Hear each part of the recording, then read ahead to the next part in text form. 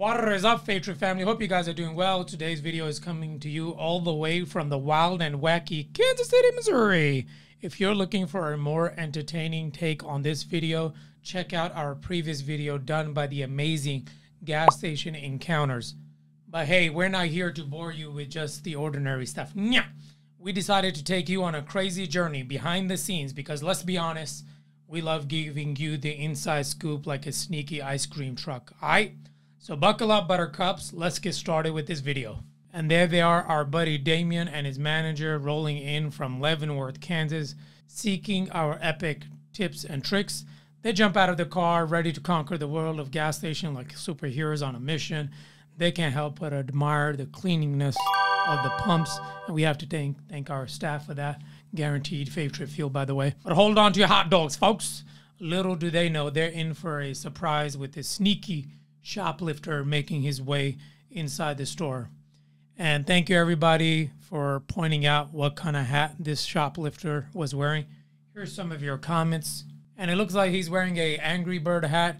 If you played that game or watched that movie on Netflix, you could recognize that logo a mile away. I appreciate everybody pointing that out. Back to the video. So here he is holding a KFC drink, and as you see, he has no other beverage. And he's struggling really to hold on to those pants. As you know, there's a big shortage of belts in the country.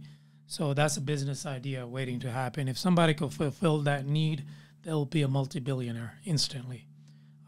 So he looks at the counter, looks around, makes his way back to the cooler, grabs a nice cold beverage, makes his way back to the counter area, and asks for a fresh black and mild. But not today, buddy. Not today. It looks like he's on Live Eye's case, and let's hear Live Eye what they have to say about it. Good morning, cashier. Cashier the counter. The white t-shirt, is it paying for the water bottle with support? It is pickup. The water bottle. They say water bottle. Let's put it to the bottle out from the rack which is suitable. They say you have a water bottle. Did you bring that water bottle in here? He said he brought that water bottle. I put it on my ice. Is it paying for the bottle? Says water bottle, not the water cup. The water bottle. He said he brought that water bottle. I put it on my ice. On my own ice. Where did you get the bottle from? I had it. My own. I only saw a cup with you in your hands when you come in. We do have a live feed, bro. We do have a live feed. Don't lie. We do have a live feed. They'll be watching you. He says you took it from the store. So he continued to deny it, but the guy behind him gets tired of waiting, so ends up paying for it. I don't know if that's a good thing or a bad thing.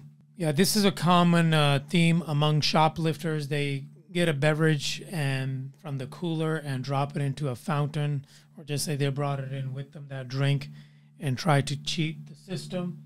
But not today. You've seen this in the previous videos. Come on now, guys. Here are some of those clips. And this one, by the way, has 4 million views. And I know what you're wondering. How much moolah did we make from this video that has 4 million views? Well, folks, if this video gets 1,000 likes and we hit 85K subscribers, we will reveal the juicy secret. Time to do the math, fam. Let's get started. And you can let us know in the comments what you're guessing, how much we made from that video. And the only thing Damien and the manager learned today was, if you're a shoplifter, don't wear your hat backwards. And also that they're going to start a new business fulfilling that need of that belt shortages that we have going on in the country. That's a multi-billion-dollar idea right there. Favorite family, I hope you enjoyed the video. Don't forget to hit that subscribe and like button. Peace out.